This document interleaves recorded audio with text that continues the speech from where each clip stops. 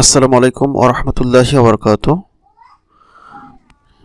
সাধারণ জ্ঞানের তৃতীয় পর্ব আজকে, আর মাত্র 2 দিন বাকি আছে। আসলে আরও আগে দিতে পারলে হয়তো যারা আইডিয়ালের কারেন্ট ইনফরমেশন কিংবা সালতামামি এগুলো পাইনি তাদের জন্য হয়তো আরও ভালো হতো, কিন্তু আসলে ওইভাবে সময় সুযোগ হয়ে ওঠেনি, এই জন্য পারিনি।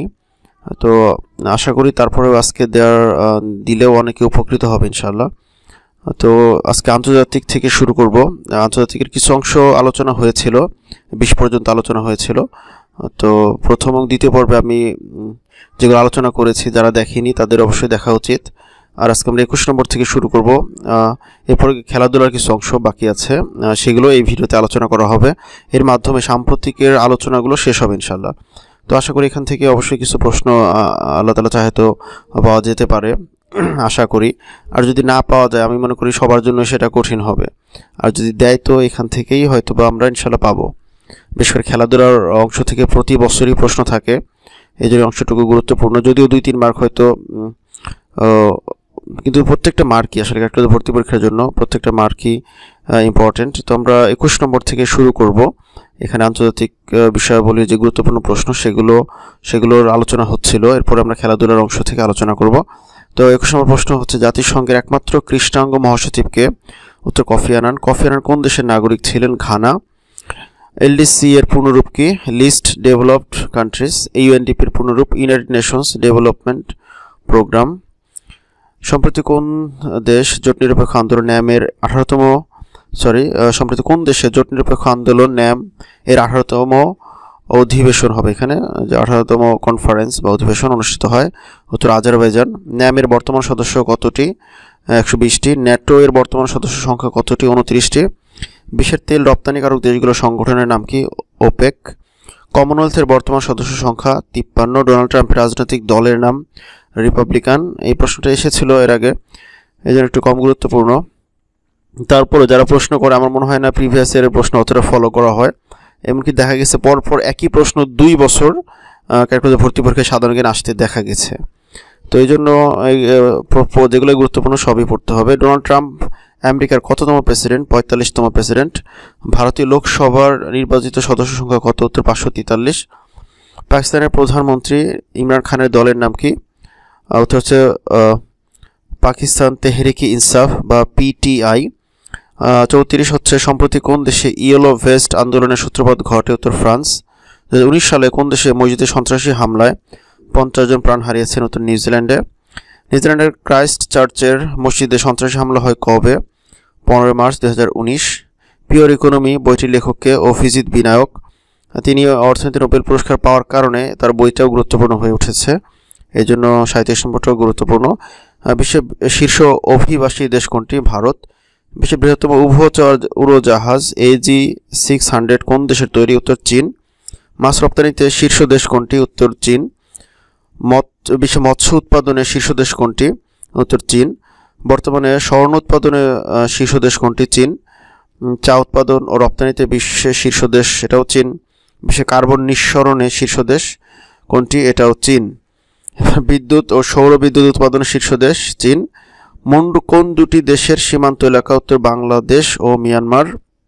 বাংলাদেশ বানান ভুল আছে, এরকম কিছু বানান ভুল অবশ্যই আছে, এটা স্বীকার করি, সেটা অ্যাভয়েড করতে হবে। 47 হচ্ছে মিয়ানমারে, কিন্তু তথ্যগত ভুল থাকলে সেটা কমেন্ট করে জানানোর অনুরোধ থাকলো। 47 হচ্ছে, মিয়ানমারের সেনাবাহিনীর বার্মিজ নাম কি? উত্তর তাতমাদাও। মিয়ানমারের সীমান্ত রক্ষী বাহিনীর নাম কি? Border guard police. রোহিঙ্গারা নাগরিকত্ব হারায় কত সালে? 1982 সালে। বিশ্বে গড় আয়ুতে শীর্ষ দেশের নাম জাপান। এখানে হচ্ছে international year of planet health কোন সাল? মানে এই সালকে বলা হয় international year of planet health, এটা হচ্ছে 2020 সাল। আন্তর্জাতিক আদিবাসী বর্ষ সাল কোনটি? 2019 সাল। বিশ্ব তামাক মুক্ত দিবস 31 মে। I have a dream মুক্তিটি car? Martin Luther king এর। 2019 সালে কতজন ব্যক্তি নোবেল পুরস্কার লাভ করেন? 14 জন। অর্থনীতিতে বিশ্বের সর্বকনিষ্ঠ নোবেল বিজয়ীর নাম কি? Esther Duflo, France. 57 হচ্ছে, অর্থনীতিতে দ্বিতীয় বাঙালি হিসেবে নোবেল পুরস্কার লাভ করেন কে? অভিজিৎ বিনায়ক, ভারত। অভিজিৎ বিনায়ক কততম বাঙালি হিসেবে 2019 সালে নোবেল পুরস্কার লাভ করেন? চতুর্থ। 2018 সালে সাহিত্যে নোবেল পুরস্কার লাভ করেন কে? অলগা তোকারচুক, পোল্যান্ড। বর্তমানে ফিফার সভাপতি জিয়ান্নি ইনফান্তিনো। কঠিন নাম কিন্তু মুখস্থ রাখতে হবে। 61 হচ্ছে কাতারের দোহা ভিত্তিক আন্তর্জাতিক সংবাদ সংস্থার নাম কি? Al Jazeera. Daughter of Pakistan উপাধিতে ভূষিত হন কে? মালালা ইউসুফজাই। পূর্ব গোতা ও ডুবা শহরটি কোথায় অবস্থিত? সিরিয়া। বিশ্বে মাথাপিছু আয়ের শীর্ষ দেশ কোনটি? উত্তর কাতার। ট্রান্সপারেন্সি ইন্টারন্যাশনালের প্রধান কার্যালয় কোথায় অবস্থিত? জার্মানির বার্লিনে। কাজাকিস্তানের রাজধানীর নতুন নাম কি? যেহেতু নামটা চেঞ্জ করা হয়েছে, নুরুস সুলতান এখন বর্তমান নাম, যেহেতু সম্প্রতি চেঞ্জ করা হয়েছে নামটা, এই জন্য এটা ইম্পর্টেন্ট। বিশ্বে বাণিজ্যিকভাবে 5G প্রথম চালু করে কোন দেশ? দক্ষিণ কোরিয়া, 3 এপ্রিল 2019। বিশ্বের সবচেয়ে বড় চিরহরিৎ বনাঞ্চল কোনটি? আমাজন। আমাজন বনে আগুন লাগার কারণে এই আমাজন বন সম্পর্কিত প্রশ্নও এখন গুরুত্বপূর্ণ। 69 হচ্ছে জিম্বাবুয়ের জনক বলা হয় কাকে? Robert Mugabe. এই ছিল আন্তর্জাতিক থেকে গুরুত্বপূর্ণ প্রশ্ন। এখন খেলাধুলা।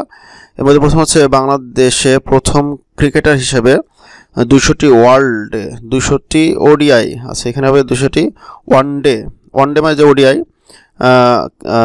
ওয়ানডে ইন্টারন্যাশনাল খেলেছেন কে? মাশরাফি বিন মুর্তজা। ওয়ানডে ক্রিকেটে কোন বাংলাদেশি খেলোয়াড় সর্বপ্রথম 250 উইকেট লাভ করেন? মাশরাফি বিন মুর্তজা। 3 নম্বর হচ্ছে আন্তর্জাতিক ক্রিকেটে বাংলাদেশের সবচেয়ে বেশি ম্যাচে নেতৃত্ব দেওয়ার রেকর্ড কার? মাশরাফি বিন মুর্তজা। কোন খেলোয়াড় ওয়ানডে ম্যাচে বাংলাদেশের হয়ে সর্বপ্রথম 250টি উইকেট লাভ করেন? মাশরাফি বিন মুর্তজা। ওয়ানডে ক্রিকেটে দেশের বাইরে বাংলাদেশের কোন বোলার দ্বয় 100টি উইকেট লাভ করেন? মাশরাফি বিন মুর্তজা ও সাকিব আল হাসান। আর ক্রিকেট নিয়ে প্রশ্ন হলে বেশিরভাগ উত্তরই কিন্তু মাশরাফি বিন মুর্তজা, সাকিব আল হাসান, তামিম ইকবাল এদের মধ্যে সীমাবদ্ধ। বিশেষ করে সাকিব আল হাসানের কিন্তু বেশি, এক হিসাবে কিন্তু মনে রাখাটাও একটু সহজ। আইসিসি ওয়ানডে র্যাঙ্কিংয়ে বর্তমানে বাংলাদেশের অবস্থান কত? 7ম। ওয়ানডে ক্রিকেটে প্রথম বাংলাদেশি হিসেবে কে 6000 রান করেন? তামিম ইকবাল। সবচেয়ে সেঞ্চুরি যে ওয়ানডে ক্রিকেটে বাংলাদেশের কোন ব্যাটসম্যান দেশের পক্ষে সর্বাধিক সেঞ্চুরি করেন? তামিম ইকবাল, 11টি। ওয়ানডে ক্রিকেটে বাংলাদেশের দলীয় সর্বোচ্চ রান কত? 333 রান অস্ট্রেলিয়ার বিপক্ষে 2019-এর বিশ্বকাপে। বিশ্বকাপ নিয়ে যে প্রশ্ন উত্তর, এখান থেকে আমার মনে হয় যে একটা প্রশ্ন থাকা উচিত, বা আমার মনে হয় দিবে বিশ্বকাপ ক্রিকেট নিয়ে কমপক্ষে একটা প্রশ্ন। ওয়ানডে ক্রিকেটে বাংলাদেশ কোন দলের বিপক্ষে সর্বোচ্চ রান তাড়া করে জয়লাভ করে? ওয়েস্ট ইন্ডিজ, 321 রান, বিশ্বকাপ 2019, অর্থাৎ 2019 সালে বিশ্বকাপের এটা ঘটনা। 11 নম্বর হচ্ছে ওয়ানডেতে 6000 রান ও 250 উইকেট ডাবলে চতুর্থ খেলোয়াড়ের নাম কি? সাকিব আল হাসান। ওয়ানডে ক্রিকেটে কোন খেলোয়াড় কম ম্যাচে, এখানে ম্যাচে হবে কম ম্যাচ খেলে দ্রুততম 6000 রান ও 250 উইকেটের ডাবল অর্জন করেন? অথচ সাকিব আল হাসান 202 ম্যাচে। এই প্রশ্নটা খুবই ইম্পর্টেন্ট আমার কাছে মনে হচ্ছে। বিশ্বকাপ ক্রিকেটে বাংলাদেশ এ পর্যন্ত কতটি ম্যাচে জয়লাভ করে? 14টি। অর্থাৎ 2019 বিশ্বকাপ পর্যন্ত বাংলাদেশ এ পর্যন্ত বিশ্বকাপে 14টি ম্যাচে জয়লাভ করেছে। বিশ্বকাপ ক্রিকেটে বাংলাদেশের পক্ষে সেরা বোলিং কার দখলে? সাকিব আল হাসান। আফগানিস্তানের বিপক্ষে 29 রানে 5 উইকেট, অর্থাৎ এই বিশ্বকাপে এটা হয়েছে। 2019 বিশ্বকাপ ক্রিকেটে বাংলাদেশ কোন দলের বিপক্ষে জয় লাভ করে? কোন দলের বিপক্ষে? দক্ষিণ আফ্রিকা, ওয়েস্ট ইন্ডিজ এবং আফগানিস্তান। বিশ্বকাপে বাংলাদেশের হয়ে সবচেয়ে বেশি রানের মালিককে? সাকিব আল হাসান, 606 রান 2019 বিশ্বকাপে বাংলাদেশের পক্ষে দ্রুততম সেঞ্চুরি করেন কে? সাকিব আল হাসান, 83 বলে ওয়েস্ট ইন্ডিজের বিপক্ষে 2019 বিশ্বকাপে, অর্থাৎ এবছরের ঘটনা এটা। অর্থাৎ এই বিশ্বকাপটা বাংলাদেশের জন্য কিন্তু অনেক অর্জনের ছিল, বিশেষ করে সাকিব আল হাসানের। এই জন্য সাকিব আল হাসানের অর্জন নিয়ে কিন্তু এই বিশ্বকাপ থেকে প্রশ্ন আসাটা স্বাভাবিক, বা বিশ্বকাপে কারা চ্যাম্পিয়ন, রানার আপ, এগুলোও আসতেছে প্রশ্নোত্তর, এগুলোও গুরুত্বপূর্ণ। বিশ্বকাপ ক্রিকেটে বানান কিন্তু ভুল আছে, আগে বলেছি অনেকগুলো বানান ভুল আছে টাইপিংয়ে, দ্রুত টাইপ করার কারণে। বিশ্বকাপ ক্রিকেটে কোন বাংলাদেশি 1000 রান করেন? সাকিব আল হাসান। 2019 বিশ্বকাপে ক্রিকেটে সর্বোচ্চ ব্যাটিং গড় কোন খেলোয়াড়ের দখলে? Shakib Al Hasan, 86.57 run.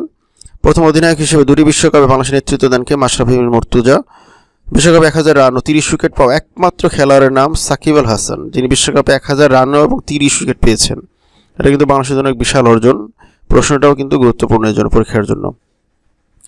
ICC test র্যাঙ্কিংয়ে বর্তমান বাংলাদেশের অবস্থান কত? টেস্ট র্যাঙ্কিংয়ে বাংলাদেশ হচ্ছে 9ম। প্রথম বোলার হিসেবে টেস্টে 200 উইকেট পাওয়া বাংলাদেশের নাম কি? সাকিব আল হাসান। ওয়ানডে কিন্তু প্রথম 250 উইকেট লাভ করা হচ্ছে মাশরাফি বিন মুর্তজা, কিন্তু 200 উইকেট প্রথম বোলার হিসেবে 200 উইকেট পাওয়া টেস্টে এটা হচ্ছে সাকিব আল হাসান। টেস্ট ক্রিকেটে জোড়া সেঞ্চুরি করা প্রথম বাংলাদেশি কে? টেস্টে মানে একই টেস্টে তিনি 2 ইনিংসে 2টা সেঞ্চুরি করেন। মুমিনুল হক, অর্থাৎ 2 ইনিংসে তিনি 2টা সেঞ্চুরি করেছিলেন। টেস্ট ক্রিকেটে কোন বাংলাদেশি দেশের পক্ষে সর্বোচ্চ সেঞ্চুরি করেন? তামিম ইকবাল 9টি। কোন বাংলাদেশি টি-20তে 300 উইকেটের মাইল ফলক অর্জন করেন? সাকিব আল হাসান। আচ্ছা, এবার সাকিব আল হাসান টি-20তে কততম বোলার হিসেবে 300 উইকেট লাভ করেন? তো পঞ্চম। কোন বাংলাদেশি আন্তর্জাতিক ক্রিকেটে প্রথম ব্যাটসম্যান হিসেবে 12,000 রান করেন? তামিম ইকবাল। টি-20তে বাংলাদেশের ব্যক্তিগত সর্বোচ্চ রানের মালিককে? তামিম ইকবাল, 141 রান। যদিও এটা ইন্টারন্যাশনাল টি-20 ছিল না, এটা ছিল বিপিএল গত বছরের। এবার ক্রিকেটের যে আন্তর্জাতিক বিষয় আছে ক্রিকেটের মধ্যে, সেখান থেকে প্রশ্ন যদিও খুব কম হয় আন্তর্জাতিক ক্রিকেটের আন্তর্জাতিক অংশ থেকে, মানে খেলাধুলার আন্তর্জাতিক অংশ থেকে। তারপর গত বছর কিন্তু প্রশ্ন ছিল, এবছরও থাকবে, আশা করি থাকতে পারে, যেহেতু বিশ্বকাপ ক্রিকেট অনুষ্ঠিত হয়েছে। এই জন্য বিশ্বকাপ ক্রিকেট 2019-এ চ্যাম্পিয়ন হচ্ছে কোন দল? ইংল্যান্ড। রানার্স আপ নিউজিল্যান্ড, যেগুলো আমরা জানি। আর বিশ্বকাপ ক্রিকেটে ম্যান অফ দ্য টুর্নামেন্ট হয়েছেন কে উইলিয়ামসন, নিউজিল্যান্ডের অধিনায়ক তিনি। 4 নম্বর হচ্ছে বিশ্বকাপ ক্রিকেটে 2019-এ ম্যান অফ দ্য ফাইনাল কে হন? বেন স্টোকস, ইংল্যান্ডের। হয়তো এটা খুবই আলোচিত, হয়তো আমরা এটা না পড়লেও পারবো এরকম যদি আমরা খেলা দেখে থাকি। 5 নম্বর হচ্ছে বিশ্বকাপ ক্রিকেটে 2019-এ মোট হ্যাটট্রিক সংখ্যা কত? 2টি। একটা হচ্ছে মোহাম্মদ শামি, ভারত, আর ট্রেন্ট বোল্ট, নিউজিল্যান্ডের। তারা দুজন হ্যাটট্রিক করেন। 2019 ক্রিকেট বিশ্বকাপটি বিশ্বকাপের কততম আসর? তো 12তম আসর। এই ফাইনাল ম্যাচের ভেন্যু কোথায় ছিল? লর্ডসে। বিশ্বকাপ ক্রিকেটে সর্বাধিক চ্যাম্পিয়ন হয় কোন দল? অস্ট্রেলিয়া, 87, 99, 3, 7, এরপর 15। টেস্ট ক্রিকেটের সর্বকনিষ্ঠ অধিনায়ককে? রশিদ খান। সম্প্রতি কোন খেলোয়াড় ফিফার বর্ষসেরা অর্থাৎ ফিফা দ্য বেস্ট 2019 হয়েছেন? Lionel Messi. ভারতীয় ক্রিকেট বোর্ডের নবনির্বাচিত সভাপতির নাম কি? সৌরভ গাঙ্গুলি। টেনিসের সবচেয়ে বেশি গ্র্যান্ড স্ল্যাম জয়ী খেলোয়াড়কে? Roger Federer, 20টি। ভিএআর এর পুনরূপ কি? Video assistant referee. এরপর হচ্ছে সম্প্রতি কোন বাংলাদেশি বিশ্ব আর্চারি চ্যাম্পিয়নশিপে ব্রোঞ্জ পদক লাভ করেন? রোমান সানা। 2019 সালে ব্যালন ডি'অর জিতেছেন কে? Lionel Messi. সবচেয়ে বেশিবার ব্যালন ডি'অর জিতেছেন কে? এটা হচ্ছেন লিওনেল মেসি, 6 বার। আর সম্প্রতি কোন বাংলাদেশের কোন খেলোয়াড় সব ধরনের ক্রিকেট থেকে 2 বছরের জন্য আইসিসি থেকে নিষিদ্ধ করা হয়? যেটা আমাদের পরবর্তীতে তিনি ভুল স্বীকার করেন, যার কারণে শাস্তিটা 1 বছর কমিয়ে আনা হয়েছে। সেটা হচ্ছে সাকিব আল হাসান, যেটা খুবই দুঃখজনক এবং আলোচিত একটা বিষয় বাংলাদেশের।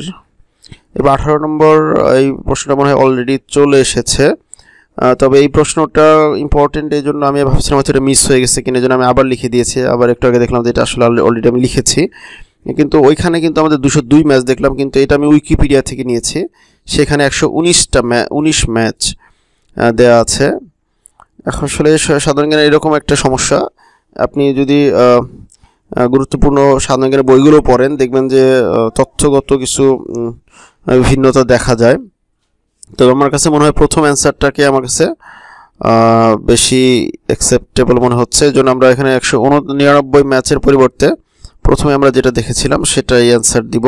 যদি ম্যাচের কথা বলা হয় তবে ম্যাচের সংখ্যাটা আসাটা মানে মোটামুটি শিওর যেটা আসবে না, কিন্তু আসবে কে দ্রুত এই রেকর্ডটা করেছেন আর কি, 5000 রান এবং 250 উইকেট। তো আমাদের অ্যান্সারের ব্যাপারে কোনো ভিন্নতা নেই, অ্যান্সার হচ্ছে সাকিব আল হাসান। তো এই হচ্ছে সাধারণ জ্ঞান নিয়ে সাম্প্রতিক দেশি বিদেশি খেলাধুলা সম্পর্কিত সমস্ত প্রশ্নোত্তর। আশা করি এখান থেকেই আসলে প্রশ্নোত্তর শেষ নাই, আরও প্রশ্ন আছে, আরও উত্তর আছে, কিন্তু সব দিলে তো আসলে পড়ারও শেষ নাই, আর এত পড়াও তো সম্ভব না। এই জন্য আমার মনে হয় যে যদি আসে তো এগুলোর ভিতর থেকে আসার কথা। আর যদি যিনি পরীক্ষা প্রশ্ন করবেন তিনি চাইলে ইচ্ছা করলে সবাইকে নিয়ে খেলতে পারেন, অর্থাৎ এমন প্রশ্ন দিতে পারেন যে কেউই পারবে না, সেই ক্ষেত্রে কিন্তু আসলে কারোরই কিছু করা থাকবে না, তখন সেটা ভিন্ন ব্যাপার। তবে আমি মনে করি এইগুলো থেকেই দেওয়া উচিত বা এগুলো থেকেই আসবে আশা করি। তো এগুলোই আশা করি ভালো করে পড়লে আর মুখস্থ যদি আমরা রাখতে পারি ইনশাআল্লাহ আমরা সাম্প্রতিক অংশের জন্য ইনশাআল্লাহ যথেষ্ট হবে। আমি আমার স্টুডেন্টদেরকে বাইরে পড়াইনি, ঠিক আছে? তো এই জন্য এটাও আমি এখানে দিয়ে দিলাম, সবাই যাতে উপকৃত হয়। তো আরও কিছু ভিডিও দিতে পারলে ভালো হতো, তবে আরও 2টা ভিডিও, কমপক্ষে 2টা ভিডিও তো অবশ্যই দিব।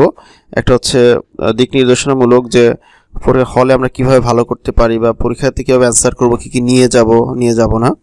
আরেকটা হচ্ছে যে কিছু অঙ্ক নিয়ে গুরুত্বপূর্ণ কিছু অঙ্ক নিয়ে আরেকটা ভিডিও দেওয়ার নিয়ত আছে। তো সবাইকে ভিডিওটি দেখার জন্য অসংখ্য ধন্যবাদ। আসসালামু আলাইকুম ওয়া রাহমাতুল্লাহি ওয়া বারাকাতুহু।